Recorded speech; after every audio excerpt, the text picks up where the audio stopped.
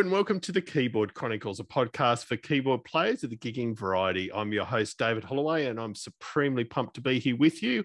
I also have with me one of Keyboard Player Podcasting's brightest stars, Paul Bindig. How are you, sir? Well, can I say, if I'm a star, you're a galaxy radiating brilliance, yeah. David. We're just, two stars in a galaxy, aren't we? Yeah. We're little stars shining lights on the big stars. Let's put it that way. Oh, there you go. There you go. Maybe that could be the new tagline. I like that. So, great to be here again. This episode, we're actually going to pull the curtain back a bit. So we've just finished recording an episode with Mr. Richard Hilton, or Rich Hilton.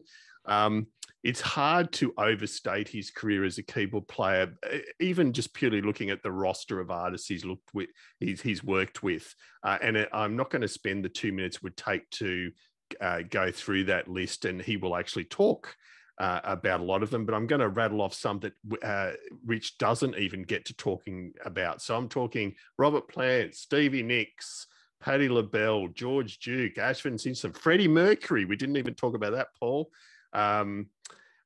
Tina Arena. Oh, we didn't even do the Aussie angle. Taylor Dane, Joan Jett, the Ramones, Sister Sledge. They are all people that we don't even get to talk about in this podcast. That's how incredible Rich Hilton's career is. And we think you'll enjoy this interview a great deal. Rich, thank you, sir. It's lovely to have you here. And I haven't asked you this yet. Is it a nice day in, I assume you're in the London area or in? I'm in London, England right now, and it's beautiful out. Great to have you on board, and we've actually got 2 of the 3 members of this podcast in hotel rooms, so it's something different. That's good. So no, lovely to have you on board, and I know you're in the middle of the tour, so I thought we'd actually start off a little bit differently, Rich, and talk about the current tour rather than going back, and we will go back. How's the current tour going? From what I've seen, you're playing some huge crowds and getting some incredible receptions. That's exactly how the tour is going. We're playing to huge crowds and wonderfully warm receptions. And I'm just having the time of my life. I maybe sitting around for 2.5 years gave us some new perspective on everything, but I'm just so thankful for these opportunities. And I know that none of us gets an infinite number of them. And so I am just thrilled, grateful. I'm having the time of my life out here doing this. And I can't imagine these are the only large gigs you play. You've played with so many people, but I mean, the ones I saw that was at the Pink Pop Festival in Europe, and then the one on the weekend, was it Glasgow or it was? Yeah, we played in Glasgow sometime a few days ago. And, I mean, you're getting mosh pits, Rich. Who would have thought that Nile Rodgers and Chic would get mosh pits? Yeah, well, I certainly wouldn't have thought so, but I don't spend too much time in mosh pits. I must think that. And what do you think? Why do you think the reaction? I mean, I'm not surprised. It's obviously great music, and Nile's an incredibly charismatic band leader and so on. But what do you think it is that's particularly getting the reaction you're getting this tour? Top of the list would be the songs that he wrote with mostly with Bernard Edwards, but occasionally with others. The songs are just so great, and they bring a happy vibe that to what we might call dark times is even more welcome and relevant to people's lives in perhaps a slightly deeper way than the usual function of entertainment, where it just kind of exists as some form of court jester to the masses. So maybe it counts for a little bit more in people's emotional lives to have this kind of an escape where people are presented with hopefully well-executed performances of great, happy songs that make us all feel good about ourselves and more together than we normally feel in our daily lives. So that's kind of my armchair analysis of why it seems to be working so well. I think it also has to do with the fact that as a band, we've come a long way in decades of touring now, and the show has been refined to a very clear point where we're presenting the songs that need to be presented in a way that has a nice arc across the length of a show. So there's technical reasons in terms of show business why maybe it's working as well. But I think at top of the list is songs and the need in the culture for people to have happy experiences. Great. No, I think that's a superb take. And you've just talked about your experience and how many decades a lot of you have worked together. So, I mean, you've been working with Nile Rodgers since 1988, I think it is. So what would you say the secret has been to the success of that relationship throughout? His extraordinary tolerance for my weirdness. That would be the first secret to the longevity. I think if I have to attribute any part of it to my own skill set, it's that I had a really, really broad grounding in a lot of different disciplines when I met him. And so even though the job evolved multiple times across that period of time, and certainly didn't start out to be playing keyboards and Chic, I had a skill set that allowed me to adapt to the needs of his creative flow at various times. And along with his extraordinary patience, as I mentioned before, I think that's sort of what happened. They say that, and I'm not drawing myself as a picture of this, mind you, but they say that success is the meeting of opportunity and preparation. And I was very well prepared, but I also was preparing for something completely different in my life when this call came that started this whole journey with Nile Rodgers, and had no idea, and certainly had no reason to expect that what I would be doing at this age, at this time, would be anything like what's going on now. Absolutely. Yeah, I can only imagine. And just before we delve into that, sort of some of that background, I did mention two festivals there, the one in Glasgow and the Pink Pop one, but there was obviously that little not well-known festival called Glastonbury. Is that the first time you played Glastonbury? No, we played it in 2013. Okay.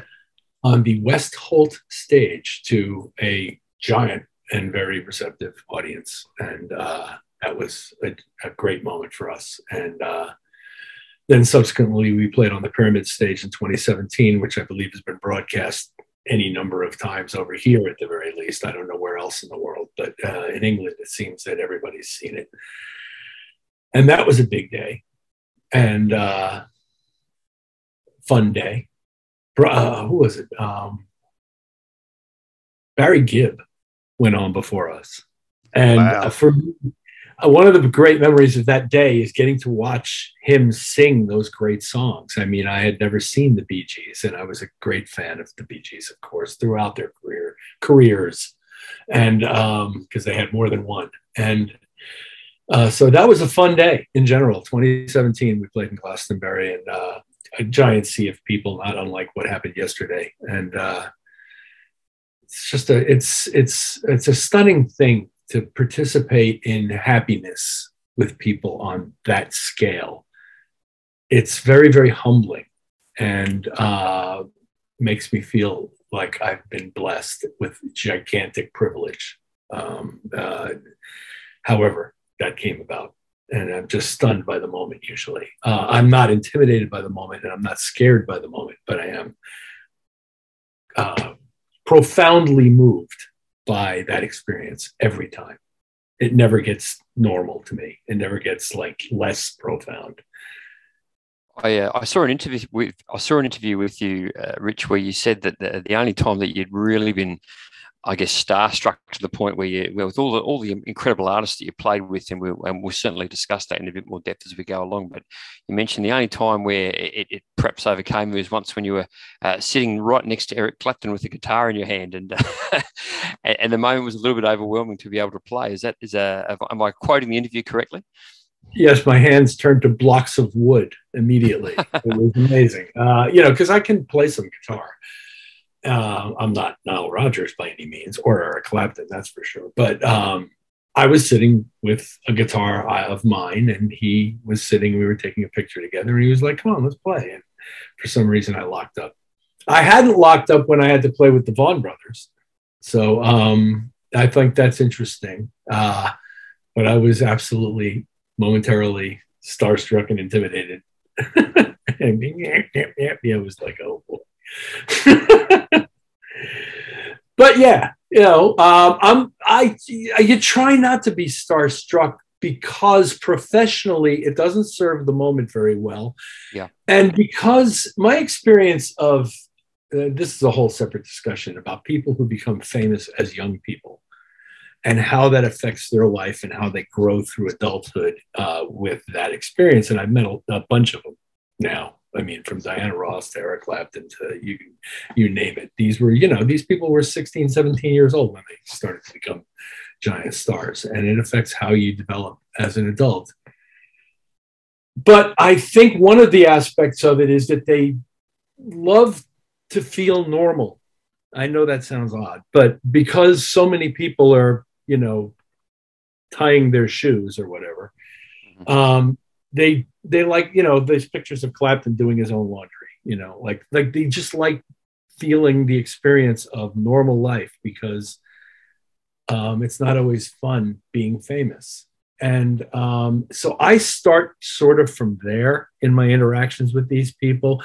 And that doesn't usually include there are expressions of respect and admiration, but it doesn't fall into this sort of fealty tying of the shoes thing. So I don't often get starstruck to the point, like, you know, I got over it with Bowie in about 30 seconds. You know, with different people, it's differently. I didn't feel that. I felt that way about Paul Simon, but I wasn't intimidated in the least. Is that because he's a little guy? I don't know.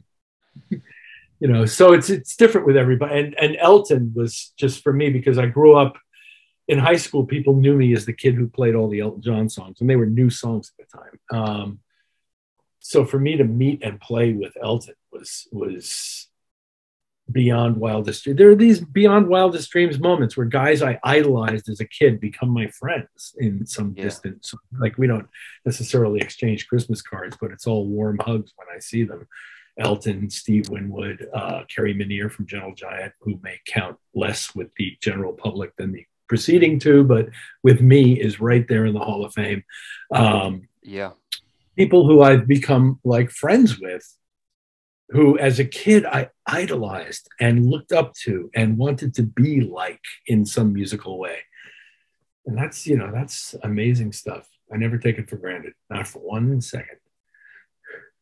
Yeah, well, what you say makes perfect sense, Rich, because I think people just like to be treated with respect and like normal people. So I'm sure that goes the same for incredibly popular and well-known musicians, just as it does for anyone in any other walk of life. So it's obviously served you well. So it makes perfect sense. I was thinking about what you said about the current band that you're in now, and again, within the context of all the different people that you've played with. You were saying how well it gels. I did a bit of internet stalking and saw a few clips posted on Facebook of the current tour, so the one you're currently on. And to me, the band seems incredibly tight. And like all these bands that you've played with are going to be tight because we're talking top-level professionals. But is my perception right that Nile Rodgers and Chic is maybe next level in terms of how tight and how well it's flowing on stage for you guys? I can't step outside of it. I can't float above it and give you a objective assessment of that as it relates to the other bands are or aren't tight. But I can tell you that I feel really good about the way we're playing, that each of us sets a very high bar for the ensemble as a whole. And each of us views, I believe, our role in the band as supporting everybody else on that stage as a primary motivating goal. And so I think we've got a combination that works well, and I feel really good about it. Yeah. But as to how that plays in the world of tight bands, I don't think I can be objective because I love tight bands and I love other tight bands. So yeah. And I just sat at breakfast with two of my bandmates and talked sports and music for like 45 minutes after we were done eating. And one of the topics that we covered was the importance of teamwork, both in sport and in music, and how one as a participant applies himself to the goal of successful teamwork. And I think that there's a similarity there in terms of the way people relate on a basketball court or a hockey rink or a baseball field or a football pitch or whatever, to each other as a team in terms of the overall success of the endeavor.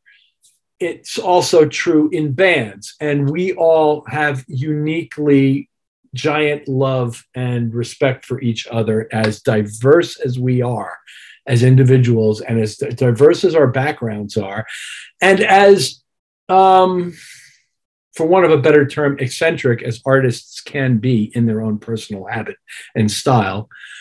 We're all like loaded with love and forgiveness for each other, and we're surrounded by an incredibly talented bunch of crew and management people. I mean, we were just talking about this yesterday. We've managed to attract this extraordinary level of people who work with us behind the scenes to make the show work very, very well. And some of them are really young people. Some of them are younger than my kids. And they're fantastic. And I love seeing that. And I love feeling that. And I really enjoy my interactions with young people in general, just as a sort of an aside to this point. But whether we're tighter or not as tight as any other tight band, I feel really good about what we're doing. And I've just got a really, really critical question. Sorry to jump in, Paul, but breakfast, Rich, English breakfast. So we're talking fried mushrooms and all that stuff, or more reasonable toast and juice stuff? In my own case, breakfast is all about fiber for me. There you go. As a man of my age and medical history, it's all about the fiber in the morning. So it tends to be more granola, yogurt, fruit. I'm a great denizen of the continental breakfast these days, whereas many of my bandmates are ordering hot breakfasts quite often of varying kinds. Avocado on toast has become a fairly popular medium for some people. Everybody's got their own way of crafting a healthy lifestyle that allows you to do 5 gigs in 5 different countries on 5 consecutive days, which is we just finished yesterday. That's right. I think there's a whole series of episodes in maintaining diet and fiber and good bowel habits on tour, but we won't go there today, Rich. That's good. It's certainly more grueling than people probably think. It's physically hard work. So looking after oneself is actually important. I was thinking about your analogy about sport and music and the power of teamwork, and I think that's a really apt one. Personally, myself, taking that to a more finer point. At the moment, you share keys duties with Russell Graham. How have you worked out the flow between the two of you? How does that dynamic work?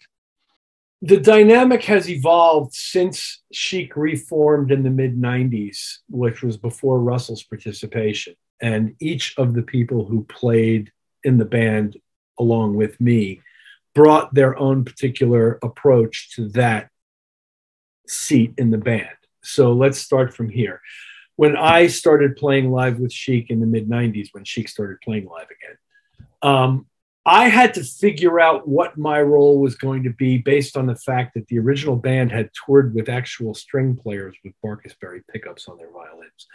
And that we were now going to be representing string parts and keyboards, and that was going to be part of my job.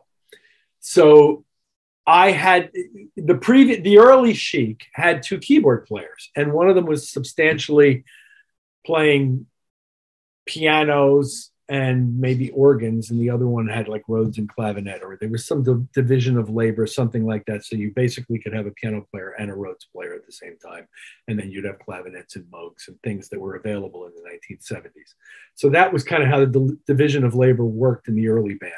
When it came time to put it back together in the 90s, we were going to need to be able to represent the string parts from the keyboard section. So those roles were going to change by definition. And so what I did for the first couple of things we had to do, which were a very short show in New York in late 95, and then the super producer tour in 96, of which there's a DVD, and we played 2.5 hours with various artists, and we started with nothing, no repertoire. We had to build a 2.5-hour show around 5 or 6 guest artists and Chic material that we hadn't previously played together. So at that point, I just kind of did as much as I could, knowing that Phillipe Saisse would also be there doing as much as he could, and that we'd work it out, which we did. And then when it came time to form a Chic to tour with, because what happened, as some people will know, is that at the end of that super producer tour in Japan, Bernard Edwards passed away. And so there was no Chic for a bit. And there was a question about how or if he was going to continue with anything called Chic without Bernard Edwards. And it was decided that there would be.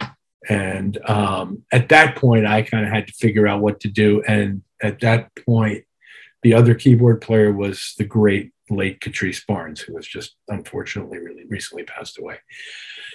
And the roles kind of evolved into that side. The person who was not me was mostly playing piano parts. And I was playing Rhodes clavinet and strings, organs, things, the color keyboards, the not core piano bits, but also Rhodes parts that were kind of like core piano bits. But mine was more the color chair, and that was more presenting piano playing at a very, very high level. In the case of every single one of the people who have sat in that chair, they're far better piano players than I am. And they each took on a different aspect of the role, because the music is tricky that way, and people approach it differently.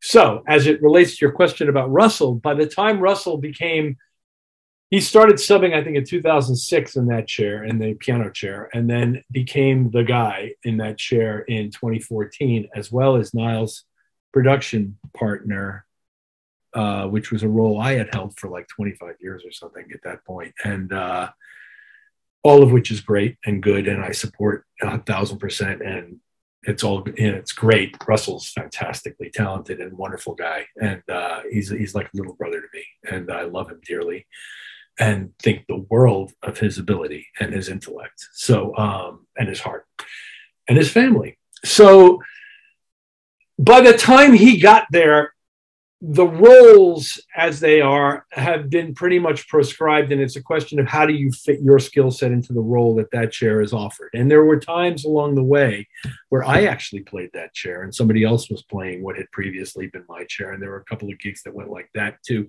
So that's how it breaks down, and that's how it evolved. Is I mostly play colors, synthesizers and clavinets and things like that, and the other guy is mostly playing, Russ in this case, piano parts, synth basses now that we've got synth basses. Things like Let's Dance require a synth bass. Vocoder, things like Get Lucky rely very heavily on the fact that there's a vocoder bridge in the song. So Russ has actually expanded that. And Russ is also a spectacularly good singer, which I'm like an okay singer. So that helps a lot. And we both play guitar. So in cases where we're supporting guest artists at Nile's Foundation galas, there have been cases where all of us are playing guitar parts, which is a pretty like cool thing to get to do. And I've had some great experiences, and then we both get to play guitar at sound checks when Nile can't make it. That's fun too. Right. Yeah. Look, it sounds like you've got a very synergistic relationship there that you've worked out over time. So no, that's wonderful, wonderful context. And so while we're still talking keyboards, then let's talk about your rig on your current tour, Rich. So what are you actually using, and how long have you been using it, and are you well established with what you do as far as boards? So as a brief history, when I started in the 90s and playing live gigs with the band, we had an endorsement with an American company called Ensoniq. And I really quite liked their products. And at the time, I was playing Ensoniq keyboards on stage. And in the Budokan video, you see Ensoniq TS12, I think a 12 on the bottom, and some other Ensoniq keyboard that escapes my memory at the top. And the way I had it laid out was the bottom of the two keyboards. The bottom keyboard is sort of my color keyboard. It's got the string sounds on it. It's got any synthesizer. Like basically any synthesis I'm doing on these keyboards is assembling. They're romplers, as they're known in the trade. In other words, you know what a rompler is. It's basically a workstation without a sequencer. And it may even have a crude sequencer in it. But so I have to assemble synthesis out of the available elements. It's not an actual synthesizer engine in any of this. So any synthesis I'm doing, I'm assembling out of Rompler elements. And that was true back in the Ensoniq days. And I actually, back in the Ensoniq days, you had the advantage of being able to use trans waves and modulate them. So you could get some really nice motion and color without having to have, because they also don't have resonant filters, the Ensoniqs. So you don't have the ability to quack like a duck, but you do have the ability to create nice sort of pulse width like modulations within waveforms, you know, using modulating along a trans wave. So my bottom keyboard is generally the color stuff, and the top keyboard and has song programs written for song by song by song. So if I need a string patch, it's got a name that says, you know, dance, dance, dance, or dance times 3 in my case.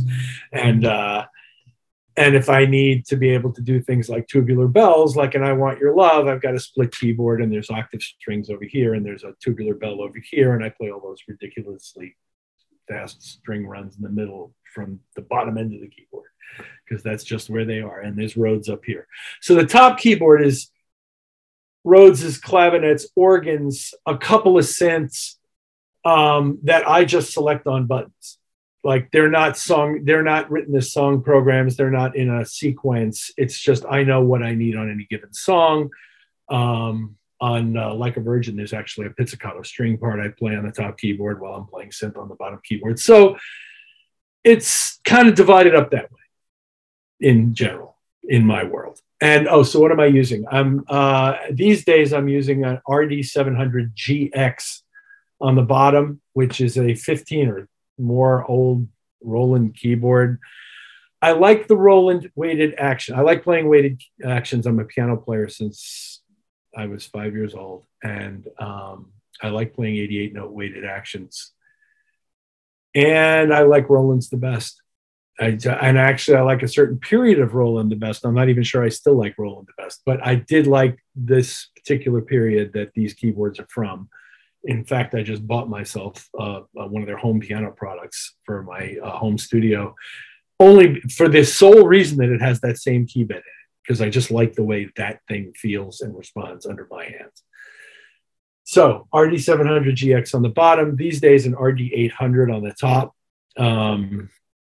Again, at least a 10-year-old, 12-year-old design, the RD800. Got the same keyboard. I like to have the same feel on top and bottom. It's just, if I can get it, I'll take it. I like it that way because I only have to think about one technique across two hands instead of this one's weighted and this one's not weighted and that one's a little bit, you know, spongy and this one's not, you know, it's a little soft in the bottom, you know. So I'm comfortable with the key beds. I'm comfortable with the reliability. I've had to play in blizzards. I played in the rain a couple of nights ago where it was raining on the rig while I was playing it. I mean, you need gear that's going to hold up on the road, and the Roland gear has held up on the road really, really well, whereas some gear, I used Kurzweil for a while in between the Ensoniq and the Roland stuff, and as much as I loved the sound of the thing, and I quite loved some of the features, most notably the ribbon controller for what I have to do with his fake string falls, they failed on me a couple of times and were not robust enough to work in extreme weather conditions, which bizarrely enough is a consideration, as we once played a gig in 24 degrees Fahrenheit, which is what, -7 or 8 in Celsius, outside. And the Kurzweil failed. It was on, the sustain pedal was down through the whole show, no matter what you did. And I had to play literally firing all notes off commands with my left hand throughout the entire show just to get through the show.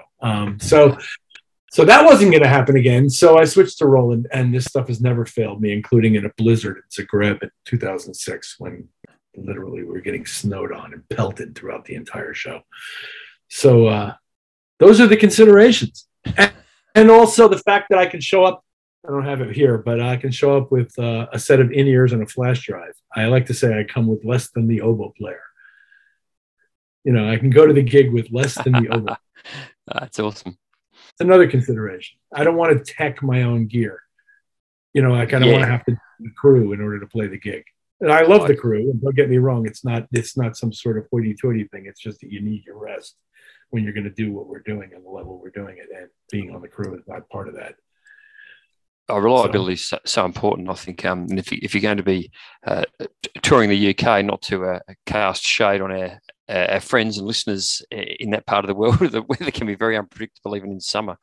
So, really critical. I'm the one in the band who doesn't mind the cold. Really? Most of the rest of them do, and for good reasons. But I grew up playing ice hockey outside, so I'm used to the cold. Oh, there you go. Yeah, it's not good for the fine motor skills, the cold weather, that's for sure. So I admire you. I have no problem with my hands in the cold. Oh, that's Guitar awesome. would be different. Guitar is a little harder to play in the cold because you're actually touching the vibration. Yeah. We don't touch the vibration. We operate machines. Yes, very true. Very true. Your point about the sustain pedal that wouldn't work or would work too much actually takes us to an area we love to go with all our guests, if you don't mind, Rich, and that is, are you able to tell us a story from any point in your career where you may have had a very memorable technical or musical train wreck on stage? That was the worst one. That was the worst one. Yeah, that was mostly the gear works. Have I ever had to reboot a key, stop playing and reboot a keyboard in the middle of something? Yeah, not for a long time. The rolling stuff, not usually.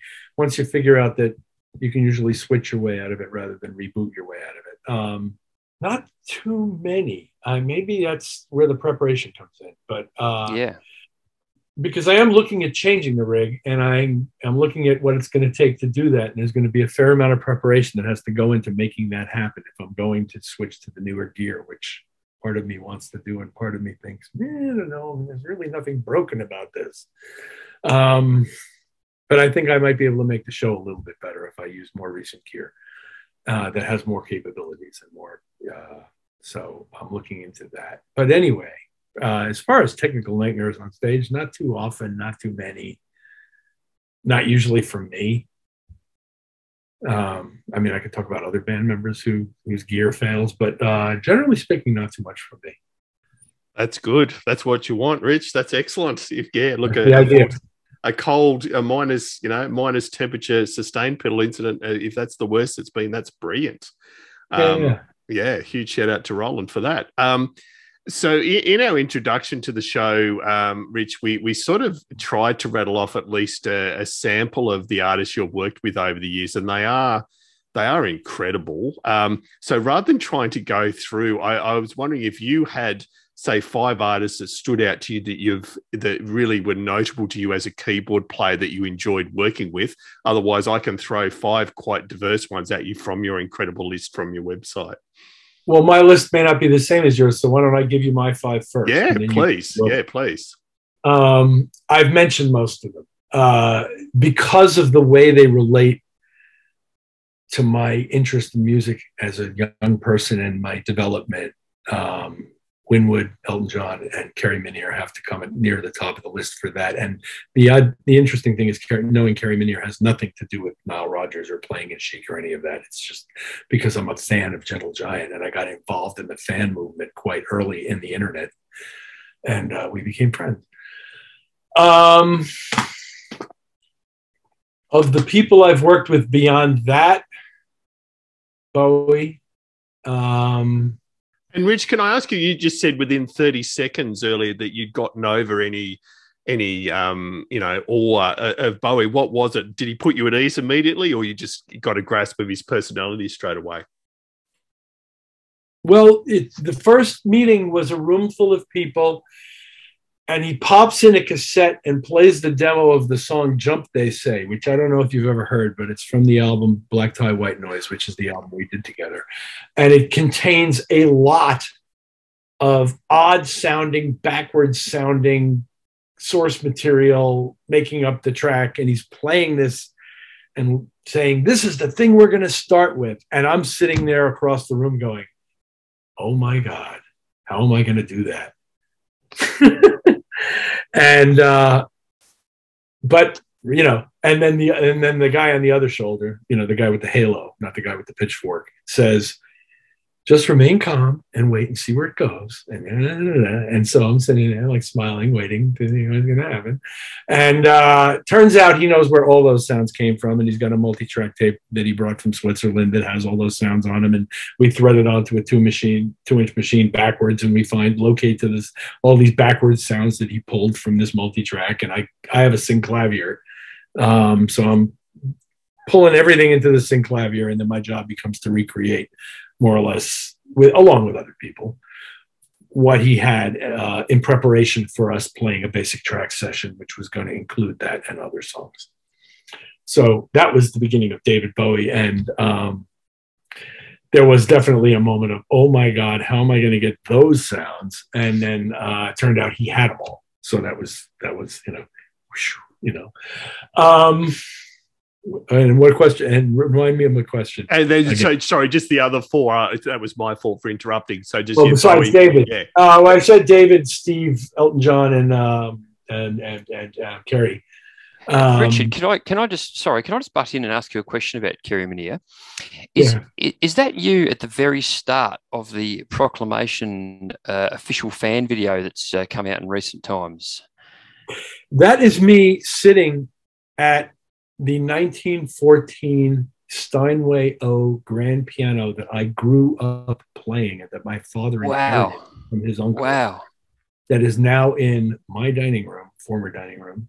And that's where what you're seeing and where you're seeing it. And that's so cool. So just to clue in our viewers and our listeners, if you're not a real expert on Gentle Giant, check them out. A really amazing, perhaps prog rock band that doesn't get as much notoriety as perhaps some of your more well-known ones like Yes and Genesis and this sort of thing, but an amazing prog rock band. Kerry Minnear, phenomenal keyboard player, and we'll link to it in the show notes. There's an amazing fan video of Proclamation, which is a wonderful song they put out, and you can see, as I suspected, Richard right at the start, as he said, along with a lot of other very notable and some not so notable keyboard players and fans of the music. I won't give it away. Have a watch of it because it's just an incredible thing to watch. So sorry to interrupt there, but I just had to know if that was you, Richard. And one other thing I would like to add to what you just said is that the band, much to the amazement of all of us, band members appear in this video. Absolutely, yeah, they do. Performing in ways that they never performed when they were in the band. And that it brought me to tears the first time I saw it. It was so amazing to see them do that. That's such a generous thing for them to do because it wasn't built around them doing it, which is the same way the fan movement developed. It wasn't built around their participation, but they kind of caught wind of it. And we kind of assured them that, no, it won't look like a Star Trek convention where there's 100 people in line waiting for your order. And pretty soon we're all jamming together and playing their material together. And there's actual video of me and my sons performing Gentle Giant music with members of Gentle Giant. I mean, it evolved into something really, really special and unique and trusting. And that's a cool thing. And so they're pretty much all friends of mine now. And it's a wonderful life experience for me because it meant so much to me. It's an amazing video to behold. It really is. So congratulations to all involved. It's fantastic. Sorry, David, I just jumped in on your question there, mate, but I had to know. The video was made by the son of Derek Shulman. Ah, okay. Yes. So Derek Shulman was the lead singer and one of the primary founders of the group Gentle Giant and was previously known as Simon Dupree and the Big Sound, who had some kind of hit over here. And his son Noah is the guy who made that video. Truly a labor of love. It was. Yeah, he's a great guy, Noah. Also. So your other question. The fifth is I'm struggling because how am I going to choose between Diana Ross, Eric Clapton, Bob Dylan, Lionel Richie, David Lee Roth? How am I going to choose between those guys for number 5? I don't know. They were all really, really life-changing experiences for me and produced some profound moments and some incredibly funny stories. And I don't know. It's been way beyond anything I could have ever imagined or dreamed. And I'm so thankful for the relationships I've had with creative people and for the opportunity I've had to share creative experiences with people, because they're really very special things to do. And Rich, I'm going to, I hope you don't mind sort of entertaining a fanboy, but I'm a massive Cars fan. So what was your involvement with Ric Ocasek? Was it on some of his solo album stuff, or? We did a album with Ric Ocasek, an album called Fireball Zone in 1990 with the band, substantially with the band that we had as a house band for a TV show that Nile was on in the States called New Visions on VH1. And I was in the band, and that was sort of the core band for that project. I was thrilled to be working with and meeting Ric Ocasek because I was such a massive fan of his music, and I spent all kinds of time grilling him about aspects of the albums that meant the most to me, and he was very generous with his time in talking about them, and had brought in very, very sort of specific demos where my role was going to be very much to be Greg Hawkes as much as possible to his thing, because that's what works and that's what's appropriate. Although there's an extent to which I do that, and that he presented that in the demos. And then there's an extent to which I was allowed to go off sort of into my own area. And I mentioned Transwaves earlier. And it was one of the first years that I believe it was called a VFX at the time, by Ensoniq had appeared. And they offered transwave modulation synthesis in lieu of having resonant filters. And so I did manage to create some really nice pads for that album using transwave modulation, because I was fascinated by the possibility and it was new. So I was like, let's do that, you know. And Rick was very interesting to work with. I can tell you a few things. For example, that Gibson SG guitar that you see him playing since Cars 1 had the same strings on it that it had when he bought it. Wow. And he was not going to change them.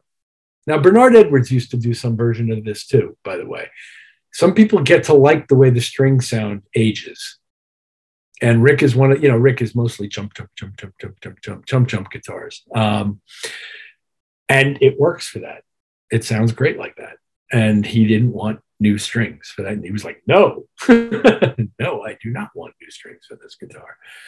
And secondly, we got into a John and Marcia conversation. What is that? There's some piece of theater where these two people meet on a park bench and start into a conversation about their past. And they discover that not only did they know each other, but they're like former lovers or whatever. Like, John, Marcia, you know. All right. So Rick and I had a sort of a John and Marcia moment when we're talking, and I mentioned that I lived in Boston for a while, or outside of Boston in Somerville. And he goes, oh yeah, I used to live in Somerville. Where did you live? And I said, I used to live off of Somerville Avenue. And he goes, that's funny. I used to live off of Somerville. Well, Somerville Avenue is pretty big. All right. So what street did you live on? Oh, I used to live on Spring. I used to live on Spring Street. So it turned out at the end of this John and Marcia conversation that Ric Ocasek and I had lived in the same house 8 years apart. That is surreal. Whoa. It was a triplex, and he had lived on the first floor and I had lived on the third. So we didn't live in the same space in the same house, but we lived in the same house at the same address 8 years apart. And he was there with Ben Orr when they were forming the Cars. Wow. All I know is I want to move there to pick up some more musical chops between you and those guys. There's something obviously in that building. Yeah, David, you live on the second floor, so you should get all the ones from. Yeah, perfect. Right. Those were some tough times for me, so I would have come real cheap back then. I would have come real cheap back when I was in Somerville, like slogging it out. But I loved it, and it was a formative time for me. Yeah. I used to work in Harvard where we were selling audio equipment. Okay. No, that's an amazing. I'm glad I asked that, Rich. That's amazing, and I can imagine you've got some amazing stories for each of those. But sadly, we've got to move on because there's so many people there. Maybe we'll need another episode down the track. But from all those learnings that you've had from all these people you've played with, and playing so many gigs in so many different contexts, what are some key lessons you'd pass on to other players, coming into the industry now that you wish you'd known when you'd started? Everybody, this is so philosophical. So I'm going to apologize in advance. Everybody has to find a place in their life for the music that they want. In other words, some people find a place for music in their life in the table radio in the corner, and that's as far as it gets, and that's fine. We all need that. Those people are just as important to this entire process as anybody who's trying to create it. And that place can be negotiable. So, as an example, in my own life, for the 10 years before I got the call from Nile Rodgers, I was not performing music live, certainly, as my primary source of income for any of those years. I was doing other things for money. And I had made a very specific decision when I graduated college to keep music special in my life and not just take any gig that was offered to me for money, even if I didn't care for the music or didn't care about, didn't like the feeling or the vibe about it. I decided I was going to keep music special in my life and I could do other things for money. Now, very different world from today, insofar as you could very easily go out and get jobs back then. I mean, when I say go out, there was an active retail environment that you could go to, and I did work some retail jobs. I worked some electronic service jobs. I used to install home theaters in rich people's houses for a company that did that. I had all kinds of different jobs that involved interacting with people. This world isn't so much like that. There aren't that many of those jobs, and young people don't seem as deeply involved in interacting with people as they do with interacting with their devices, which I'm not passing judgment on, but it's just an observation. So feel your muse, follow it, don't be deterred, don't be distracted, but don't place yourself in a position where while you're developing, you have to rely on it for an income. Find ways to make money that allow you to be the musician you want to be. Figure out who you want to be. Figure out who you are. Figure out what that music is that you should be making. Figure out how it provides satisfaction for you, first of all, and for your listeners, secondly. Do things that interest you. Never stop learning. Study, read, learn gear. The gear doesn't make the music, you do, but you're going to need some tools. It's kind of hard to build a house without a hammer, so you're going to need a hammer. It's not a straight line. My career was nothing like a straight line, and you have to be prepared to roll with the punches and float like a butterfly and sting like a bee, as Ali used to do in the ring. And then what I used to tell my students when I was teaching this at college is, everything I tell you is 50% of what you need to succeed. And the other 50% is you being a cool person, being an articulate and intelligent person, learning how to listen to people and respond to their needs and not go off on your own tangents, being able to provide. These are essentially service jobs in a way. It's not quite the same as carrying bags to somebody's room in a hotel, but it's not that far removed from it either. And you have to approach it like a service job. So you have to make sure that your client, whoever your client is, whether it's your boss or the artist or the studio or whoever you're working for, is being well served by your being there. And being awareness, having awareness of that and self-awareness of your role in that and your relationships and maintaining those relationships. It's just like life skills. So that's the other 50%. You know, we can talk about gear and technique and how do you use a compressor on a vocal, and we could talk about all of that stuff all day long, but it's only half of what you need to know to succeed in this business. Unless you're very, very lucky and become the artist, in which case maybe you got through without all of those skills, but that's not how it worked for me. I found I had to do that. I was the son of a school teacher and I was held to a high standard as a kid. And I think it's actually served me well. I think that's great. And I'm making the call here, Paul. I reckon that's the most articulate tips for future keyboard players in 53 episodes. I'm making the call right now. Wow. Yeah. Wow. Yeah, well, that was actually really, really good. Really, thanks for being so generous with your thoughts there, Rich. Yeah, it's quite profound, actually. I really like the idea of, understand what you need to do to become the musician you want to be. I think that's whatever that might be. I think that's a really cool way of looking at it. So, thank you for sharing that with us. That was wonderful. Okay. Rich, a keyboard player that you admire that if the planets aligned, you'd love to see interviewed on this show? Well, when I walked off stage, where was it? Before Hyde Park. Where was I before I was in Hyde Park? At the North Street Jazz Festival. I was looking into the eyes of Cory Henry. Oh, yes. Oh, Rich, I walked over and I gave him a hug and thanked him. And what a stunning musician he is. So you couldn't do much better than Cory Henry. Yeah, we'll try to the day we die, Rich. We'll try to the day we die. Yeah, what an absolute! It's hard to describe him. Yeah, he's a superstar, isn't he? Yeah. He's a superstar.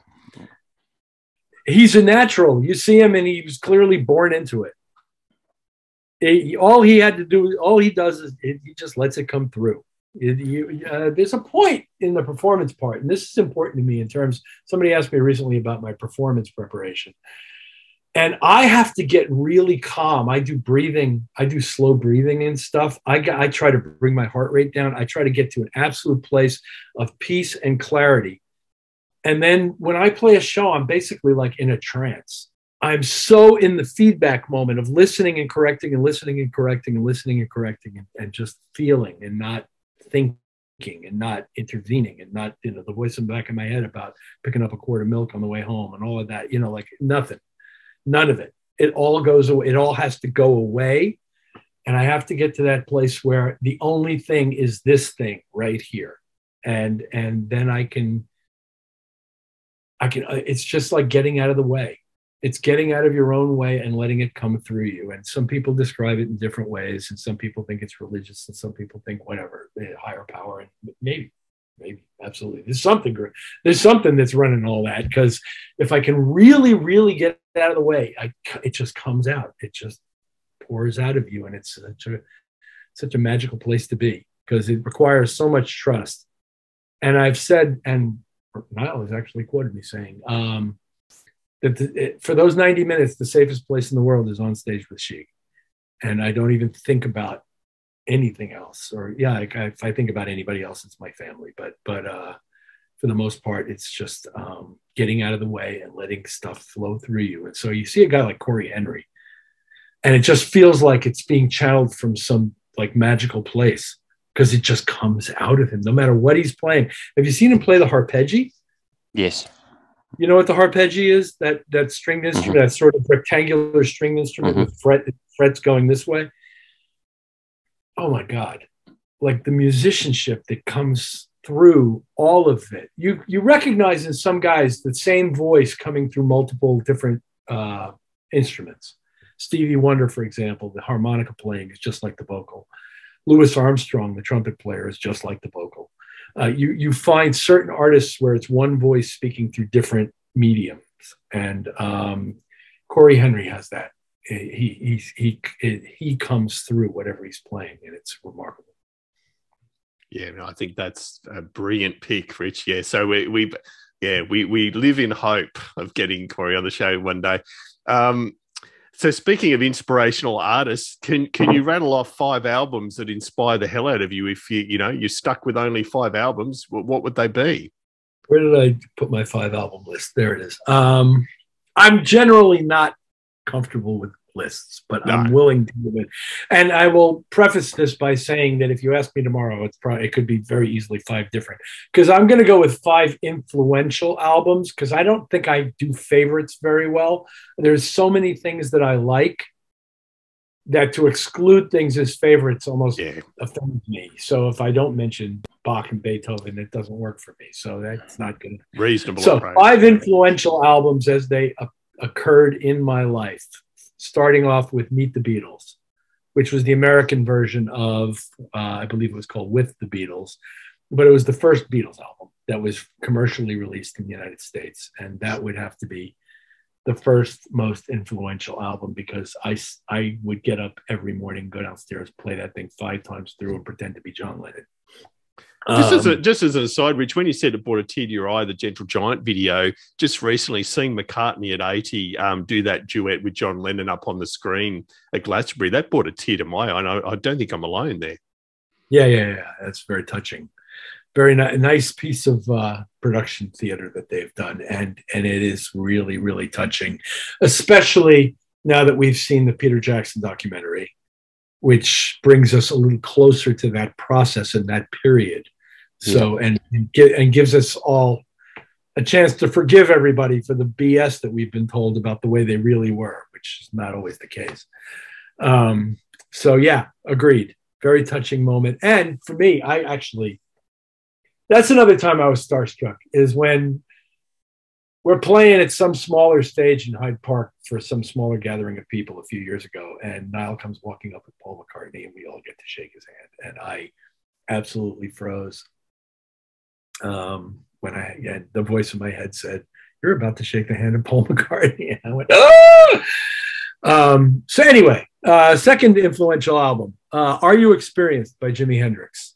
Now you can sort of tell when I grew up based on these album selections, and I am, and how old I am, which is 65 years old right now. So I can remember like it was 5 minutes ago, the first time I heard Hendrix and what it did to my heart and what it felt like and sounded like, and how it was unlike anything I'd ever heard before. And this is number 2 on my 5 influential albums list.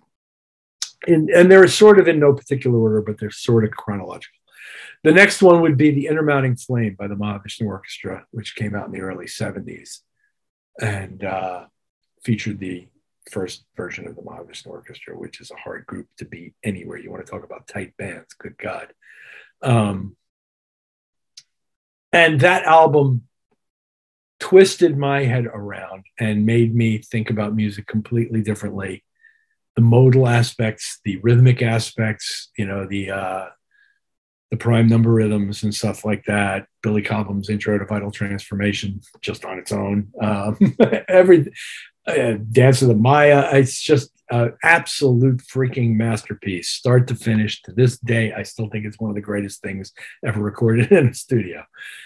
Next one on my list is A Love Supreme by John Coltrane, which actually predates The Intermounting Flame and is widely regarded as one of the most influential jazz albums ever made. And again, provides a completely unique texture and wonderful compositional development style that is to this day transcendent in my view and is fantastic. And then the last one is something that practically nobody's ever heard, which is an EP of that my parents had of Oscar Peterson, which for a series that was called Jazz at the Philharmonic, that Norman Granz, the promoter, had started and recorded. And this was, I believe, Peterson's premiere performance at Carnegie Hall in New York in the 1950s.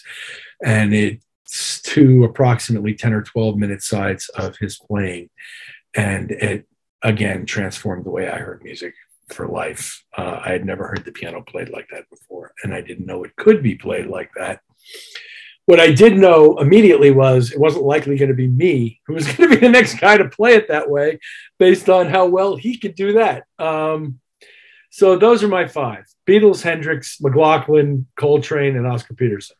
Yeah, superb picks, Rich. Yeah, love them all, and our listeners love them too, because it turns us on to new things or things that we like to revisit. So no, great stuff. Our last question, sadly, Rich, for this time around at least, is the quick fire 10, where we fire 10 questions at you that you try and answer in the most short and sharp way possible. So, Paul, over to you. First question, Rich: stereo or mono? Stereo. Sitting or standing? While doing what? Playing. Now that's actually that's a legitimate point. We'll have to adjust it. See, you're too quick. Yeah. So while playing keyboards. Even though it's a challenge, standing, and that's why. And I do it in Chic. It's a challenge, though. It's not easy. There's a whole choreography to it. It's confusing. It's a whole separate aspect to me executing that show beyond what I'm doing with my hands. I actually it's a dance. But yeah, standing. I'll never think of that question the same way again. We're going to have to rephrase that, I think. A guitar's sexy or an abomination? There's a picture of me at the age 17 playing a Univox piano hung around my neck, 5 sets at weddings and bar mitzvahs, holding that bad boy up. I was in good shape in those days. I think it's sexy when it's played well, but people getting out there and doing a half-hearted job of attempting to execute guitar licks, not so much.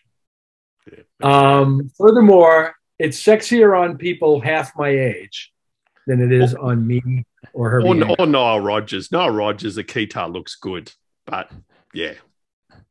I've never seen Nile Rodgers. No, I can't imagine him actually playing one, but if you did drape one over him, it'd still look good. Yeah. I mean, going back to the Coltrane thing, he does a hilarious imitation of McCoy Tyner at the piano. Nile does. When he said he can actually bong, bong, bong, bong, bong, bong, he can like actually do that. But anyway, fire away. And I think knowing your skills, I know the answer to this one, but transpose button or adjust on the fly?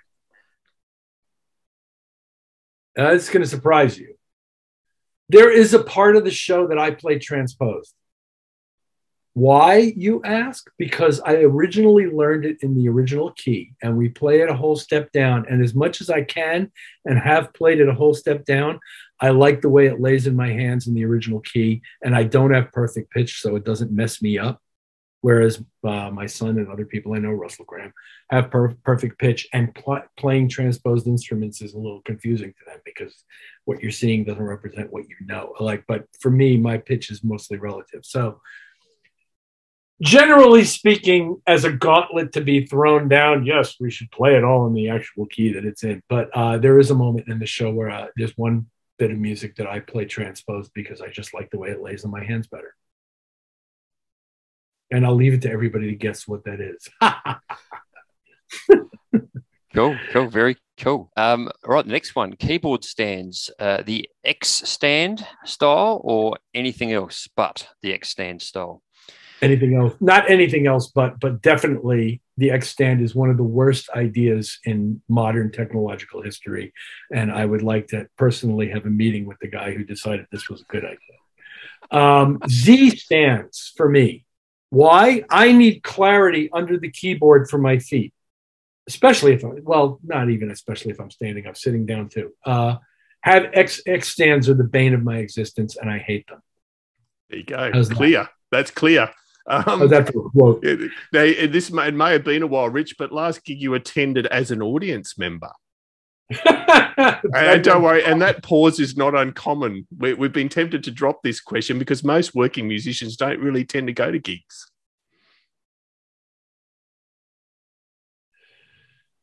It was before pandemic. I believe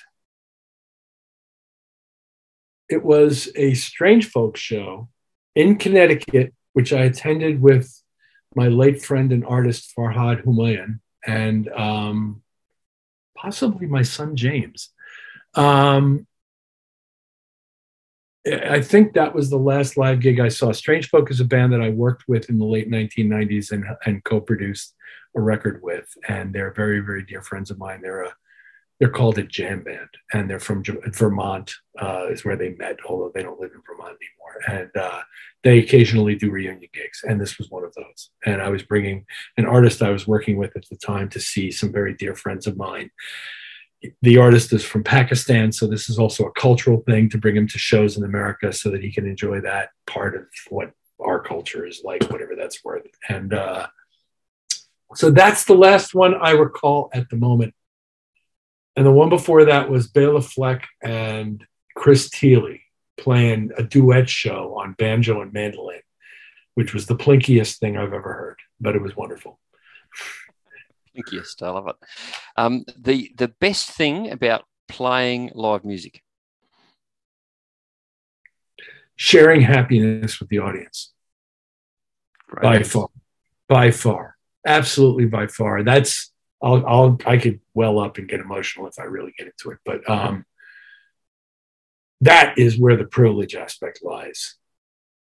Everything else is just what you go through to get there. But that's the privilege aspect. Now, learning to play your instrument couldn't hurt either. But for me, the most joyous aspect of doing this for people is sharing their happiness and getting to participate in their happiness. I have a little sort of joke, offhand joke I say, where we sneak into people's hearts and throw a party and then everybody goes home happy. And that's kind of how I view it, is we sneak into their hearts and everybody goes home happy. And that's what we're there to do. That's what they came for. It's actually may exceed what they think they came for, but it's the privilege right there in a nutshell. That's a philosophy for life. Great answer. And worst thing about live gigs, Rich? Struggling to come up with the worst. I mean, if the music isn't good, if you're struggling to play with the people you're gigging with, if it's not like, I'm in this bubble of playing in the same band for 30 years or whatever, and with one of the world's greatest musicians, happened to play guitar and wrote all these great songs. So there aren't too many downsides. If they are, they're logistical and lifestyle related, what you have to go through and the preparation aspects, and you've got to stay at least up to a certain condition to be able to just cope with life on the road. And at our age, stuff happens, and, you may have a bum knee one day, or you may get, not that I played 15 minutes of ping pong backstage in Scotland, and I was sore for like the next day and a half, so I'm not in quite as good a shape as I used to be. And you think you were, and you go ahead and do something, and then the next day your back aches or something, or, like stupid stuff like that. And the logistics of getting from place to place, particularly right now, because of the unique challenges faced by a absolutely overburdened airline industry that is almost devoid of employees, and even worse, the employees that they've got are, for the most part, highly inexperienced. So log jams at airports and things that get in the way, that come between you and that moment where you get to share happiness with people. Everything else seems like a burden, but not too much, and you're always willing to go through it because of the good parts. So if there's a downside, it's the going, it's the rigors of getting to places, and that being in places is wonderful. But getting to places is not always wonderful. Yeah, and as you said, it's exacerbated by the current situation we find ourselves in around the world. So, second last question, Rich, name one thing that you would like to see invented that would make your life as a keyboard player easier. I don't see it. That's like a gear question, and the only one I'd suggest to you, Rich, is you need that same Roland action in the brand new line of keyboards. They've got one. Oh, you do. There you go. There you go. And I hope to be playing it before long, but I don't. But I could. But as I said, it's not broken. I could continue to do. That's right. Yeah. I don't need things to be made easier. Is that an acceptable answer to that question? Of course it is. We have such a garden of fantastic options in gear, in software, in ways of doing things, in ways of executing art and creativity musically that didn't exist before. All I want is 2 or 3 other people who like to play Roli Seaboard who want to do chamber music with me. Because I really desperately want to try to play chamber music on Roli Seaboards with other Seaboard players. I am completely obsessed. It's funny, we've gotten this far in this interview. We're an hour and 10 minutes in, and I haven't mentioned it yet, but I am totally obsessed with the Roli Seaboard. I've been practicing it for 6-7 years now, and I'm still occasionally sounding like a beginning violin student, but I love it.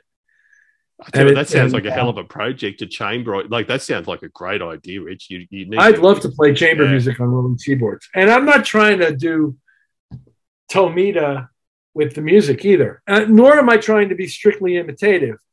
But in other words, it's not about flashing synthesizer sounds at people in a classical repertoire context. It's about using the expressive capabilities of these instruments to try to create cool timbres that do support the music, but don't necessarily have to call attention to themselves, but feature the the skills of the players, and thus providing a demanding environment for us all to get better at it.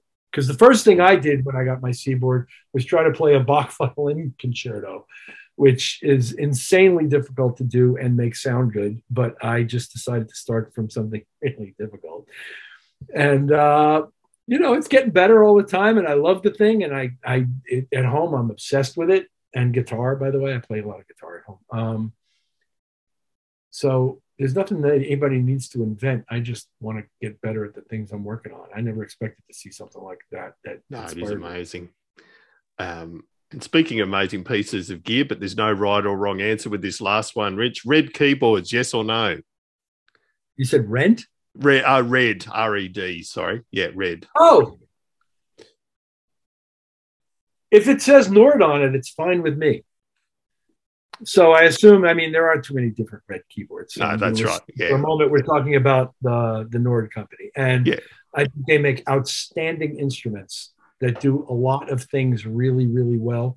And as long as you don't try to apply one of their instruments to something that it's not designed to do well, you're going to have a good gig. And I got to play on one of their stage. I got to play a gig with a friend of mine on one of the Nord stage, some version of it. I don't know. And it was entirely enjoyable for me to play. I quite liked the availability of the effects in real time in front of you right there on the buttons and stuff. You can get to it. I like the pseudo draw. I'm fine with pseudo draw bars.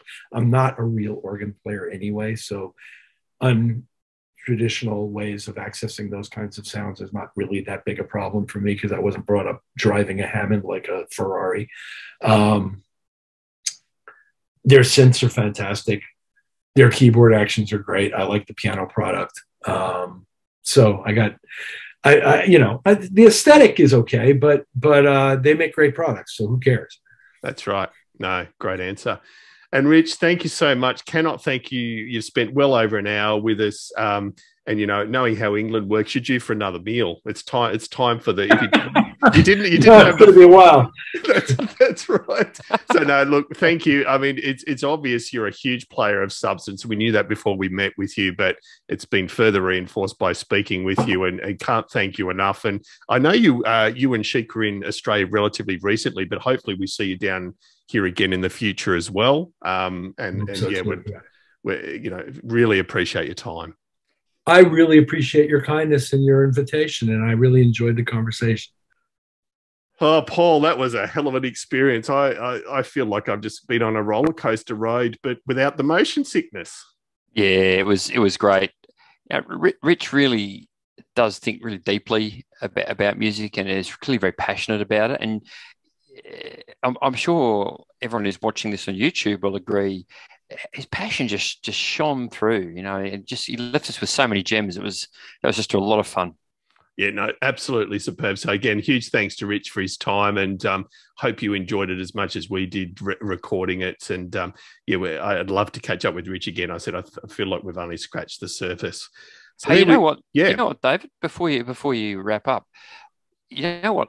The most positive thing I got out of that, I'm being cheeky. It wasn't actually the most positive thing I got out of it, but probably unbeknownst to anyone who watches or listens to this podcast, I have an acoustic guitar sitting in the corner of my office, and I don't play it very often. I've had it for a long time, and I've never changed the strings on it, and I've always felt bad about that. But I don't know. Now I feel kind of good about that. Maybe it can be an artistic choice. What do you reckon? You're the Ric Ocasek of Adelaide. I like it. I can tell you I'm not anything like that. But anyway. No, that's gold. No, thank you, Paul. That's a good anecdote. So a quick shout out to our gold and silver supporters, the Core Chrome user group. And Greg, thank you, Greg, as always. The Core Chrome user group is on Facebook, of course. Brother Paul Brown from the Waterboys, still going strong on tour at the moment. Tammy Catcher of Tammy's Musical Stew. We love Tammy, and Tammy runs a great she's such an aficionado of some great music and is a huge supporter, and we appreciate it. And of course the musicplayer.com forums and Elk Electronic, we really appreciate it. And yes, Paul is indeed wearing the Keyboard Corners t-shirt there, so we really appreciate their support as well. So we'll be back again in a fortnight or so, but just a reminder that you can keep in touch via a few means. So our website, as always, is keyboardchronicles.com. We're on Facebook at Keyboard Chronicles or The Keyboard Chronicles. You'll definitely find us. And on Twitter at The Keyboard CHR1.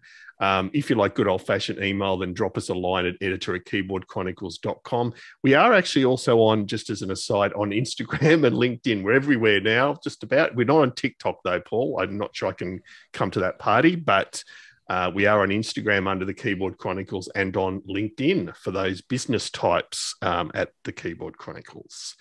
So finally, if you'd like to become an official supporter, we do have a Patreon account where for the price of a coffee a month, you can help us go from strength to strength and keep this little ship afloat. So that's www.patreon.com/Keyboard Chronicles. Someone's got to pay for Paul's hotel rooms.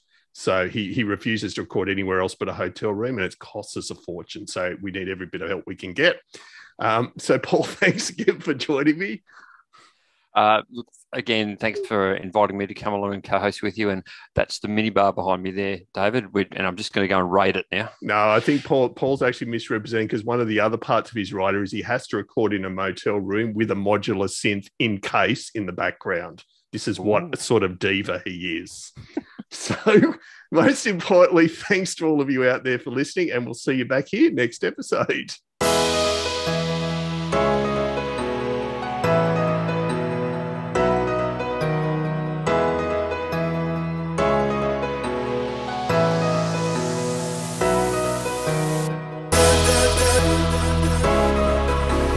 Da, da, da.